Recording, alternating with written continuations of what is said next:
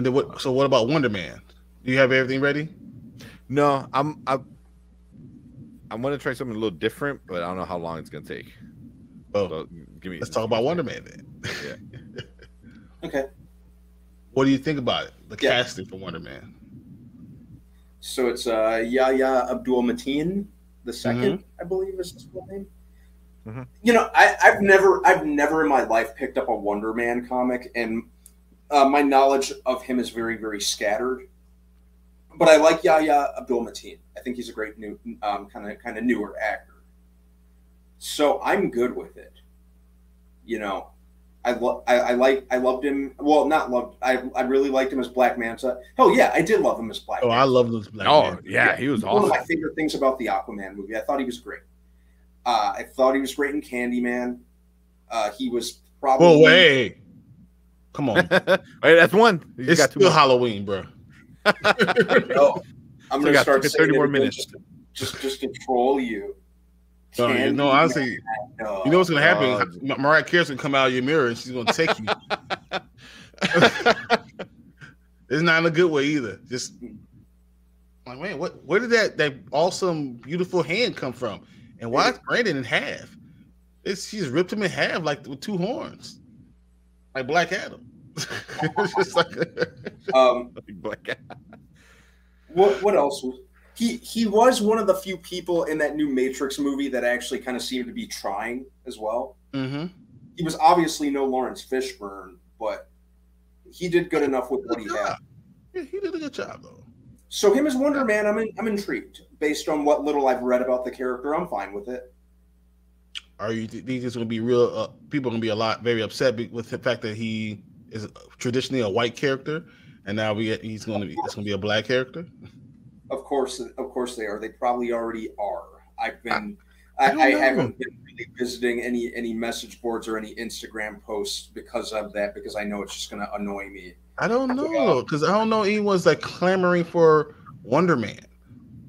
But you know, they like to pretend like they did.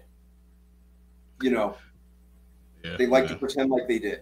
You know, so I'm sure they're already doing it right now. It's the same people that were out there saying, "Not my Ariel," you know, not that fish.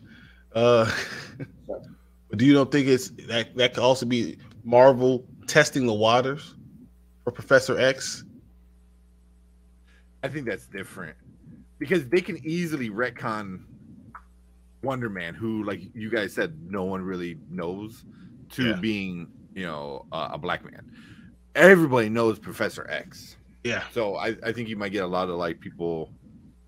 Well, that's why I didn't say Magneto, because I think everyone knows Magneto is Jewish. That's just, we know his background from the Holocaust. Part of the story. His story is so well known. I don't think you could change that.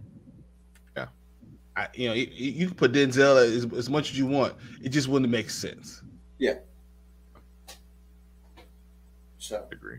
But yeah, that's a good question. I think that Disney might be Marvel's testing the waters, seeing what people say, what they will say. Like I said, Wonder Man just kind of comes off as,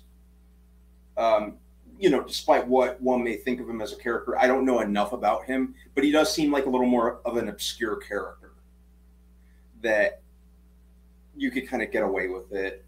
Do you find it very interesting that now that we don't have T'Challa and everyone's hearing all these things about Wakanda Forever, that they have another black character now that stands for all these great things again and has superpowers and all that, like another character we could bring into the Marvel? Is it just coincidence that we get this casting information now 11 days before it comes out or 10 days before it comes out? Well, reading up on the character at first, just kind of reading up on like his backstory and history, I've, kind of read up on him and watched some YouTube videos. He didn't seem to start out as the greatest guy, based on what I know of Wonder Man. He kind of started out as a bit of a dirtbag, based on what I've read. Okay. So I wonder if they're going to do that or if they're going to friendly him up. It has yet to be seen, but it kind of seems like, based on what I've been reading, they're going to kind of go like a lighter tone because, you know, Wonder Man was also a part-time actor based on what I know in the comics, and used his money for kind of, you know, fame and fortune, kind of like I think like one of the immediate comparisons I could think of based on what I've read of him is kind of like Booster Gold to an extent. I was thinking, what's the just in terms of how he uses his powers for fame, because he's like a part-time like actor and stuntman. Mm-hmm. And, you know, of course, Booster Gold used his powers or his tech for like fame and fortune. So that was like the immediate comparison that I thought of when I was reading up on the character. And they say it's gonna be a little more comedic in tone. So I think there's a lot of fun to be had with it. So, I feel like the best Marvel movies right now are the ones that are take itself a little bit more seriously. Like they know what they are, and that's the only thing that worries me. If you make everything too funny, too jokey. You already got Ant-Man. You already have Thor. You seen what they've done to Thor. You know. Yeah. You know, Waititi really just kind of leaned too much into the humor because it hit so hard with Ragnarok, and it was something that a lot of people loved. And I think, even though I thought Love and Thunder in hindsight was okay, he just was doing too much in terms of the humor. So, you know, but then, you know, we got stuff like Wakanda Forever that sounds like it's going to be more serious than not. Yeah.